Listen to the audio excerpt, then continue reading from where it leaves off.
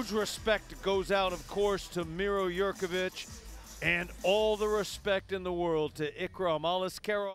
And this is beautiful ground dominance from Ikram Aliskerov, trying to dig in for another kimura potentially on the far side. Half Nelson to that key lock attempt. Stepping over the head. That it's looks close, tight. it's over.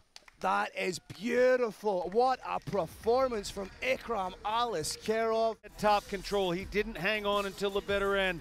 He simply transitioned to another form of top control, and finally, he caught that wrist, and there you see it.